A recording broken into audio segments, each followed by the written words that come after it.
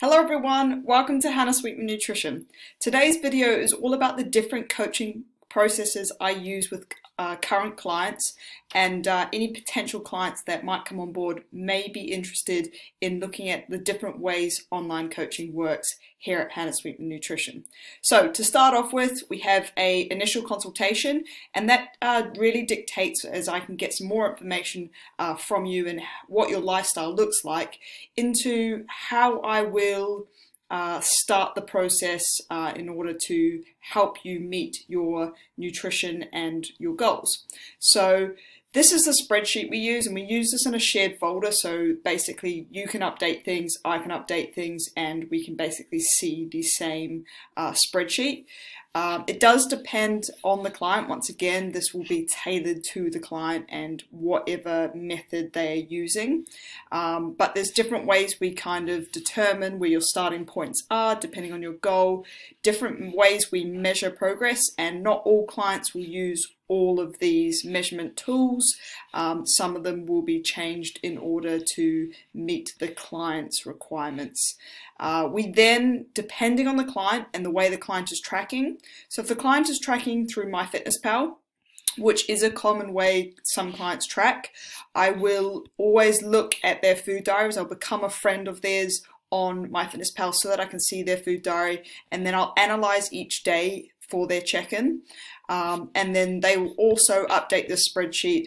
Not all these tabs will be in. It once again depends on the client and how many of them I need for that client to focus on. A lot of, unless the client is very specific or has a very specific goal, most clients will only track, if they are tracking on MyFitnessPal, just their calories, their proteins, and also I'll look at potentially their fiber to make sure they're getting enough fiber on a daily basis. The more important thing we track is that we establish weekly targets, and these are very individual to the client and what the client's goals are, and we come up with them together in order to make sure that they're challenging enough, but they're still suitable for that client's requirements and their lifestyle that they currently have.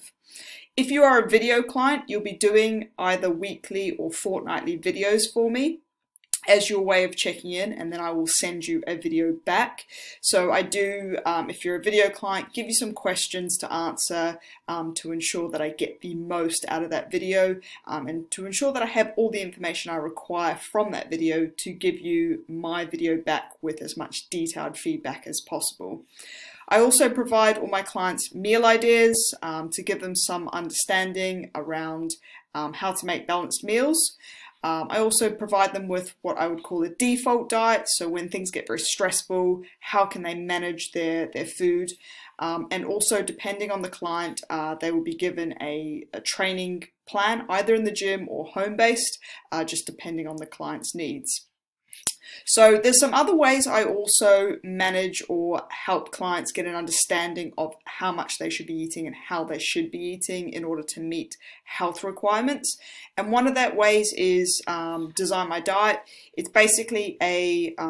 spreadsheet that I've created that, you know, it basically kind of targets whether foods are proteins, fats and carbs, sources, and it's got a scroll down menu and they can select what food they want and start making basically meals that they enjoy, but also these would be tailored to the client, so they'd have like a protein target, a calorie target, and a fruit and veg target, and this would then calculate whether they were meeting those requirements, but also gives them the ability to create their meals in maybe a more simplistic way for them if they don't enjoy using MyFitnessPal. So that is another option for clients if they don't want to track via MyFitnessPal.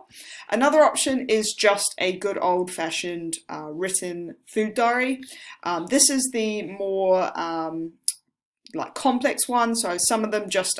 foods, but also I sometimes, depending on the client, will get them to talk a bit about their feelings around their meals, what they learnt from that meal, where the meal was eaten, how was it eaten, like was it in a stressful environment, was I eating in front of a computer, or was I sat down with my family, and I just get them to basically write out what they had. So an example would be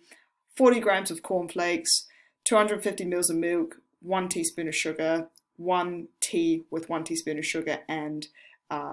200 20 mils of milk. That would be an example, and they would do this for a week, and then in their check-in we would talk through things, maybe talk through changes, make sure that they're hitting all the kind of targets I have provided for them for that week, usually around like fruits, vegetables, and also protein, as they're kind of the staples I like to really focus on with all clients. So that is another method I use. I also use what we call like an audit checklist or a habit tracker, and obviously it won't always have all these targets. This is just what I like to call like an optimal, and I do try and get all clients to get to the point where all of these are in set behaviors, because that's what's going to keep them going long term, and weight maintenance is so important after the diet. But yeah, some of these will be taken out, but also some of them will be adjusted depending on the client. If the client has a very stressful life, we might add things such as, an example I've used with clients in the past is doing one thing that provides you joy every day, or another one is journaling how you felt every day, and that just allows them to also work on their mental health as well as their nutrition and training that also is encompassed under Hannah Sweetman Nutrition. So there's some ways that I basically help clients, or that client gets to decide how they want to track their nutrition in order for me to see how they kind of eat on a regular weekly basis, and then at our check-ins we go through things and we come up with a plan and those weekly targets moving forward together. I also provide things such as documents to help them get an understanding about nutrition, but also documents like this, because I know that a lot of people eat family meals and they don't want to have to be weighing everything, and when they make like a family meal, how do they portion that correctly for themselves with their family? So I've also got things that allow them to kind of make family meals, and you've got uncooked versions and cooked versions of things, so they can use cup measurements, for example, as opposed to needing to know the exact raw weight and then not knowing what it is when the meal's been cooked for 4 or 5 people. So I do give them like templates on the ability to use cups to measure things, so that once they've made a family meal, they can just take a cup of cooked rice, put it on their plate, take a cup of whatever meat dish they might have made, put it on their rice, or a bean dish. It just allows them some, less stressful ways of still being very in control of their portions, which is an important part of the nutrition process. So that basically is the different ways I use, or different methods I use with clients to help them control their nutrition, their portion sizes, and for me to get a good understanding of what they eat on a regular basis, and therefore for me to give them feedback. My coaching is either done on video calls, so if you are a video coaching client, you will send me a video either on a weekly or fortnightly basis, depending on which option you choose. You'll send me a video, you'll update your spreadsheet in the shared folder, and then once I've watched that video, I've created enough feedback, and I will send you a video back with any targets for the upcoming week or fortnight, depending on which client you are. If you are an in-person client, then you will have weekly calls or bi-weekly, fortnightly calls with myself on Zoom. So we will be live together in person, and we will be talking through with everything on screen on that Zoom call. We will talk through how your week was and what we need to do moving forward, and we will create those targets for that week ahead. So they're the 2 coaching options that are possible or available.